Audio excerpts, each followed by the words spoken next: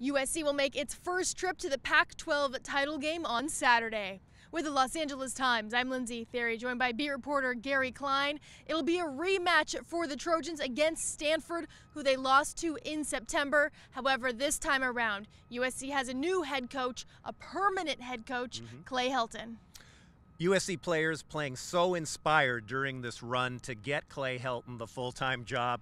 Now he's got it. Now they have to go out in the biggest game of the year and show that he was worthy.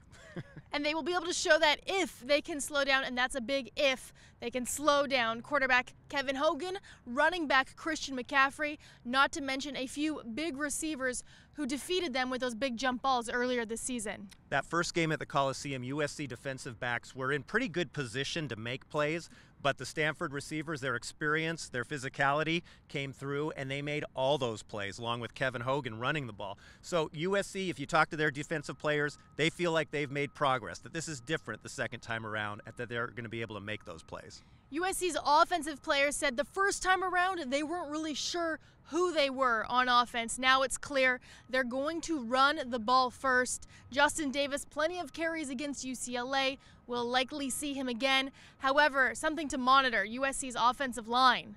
Third-team center Khalil Rogers has a high ankle sprain. Perhaps it'll be fourth-team center Nico Falah. USC fans will not forget when USC played Stanford a few years ago with the reserve center and what happened against Stanford's front Let's seven. remind them. Well, it didn't go well up in Palo Alto for quarterback Matt Barkley. So I talked to Nico Falah. He said he feels like he got some experience playing well against UCLA. If he's called on against Stanford, he feels he's ready. But this isn't a very experienced Stanford defense, very physical, and USC players say they're looking forward to the physical matchup.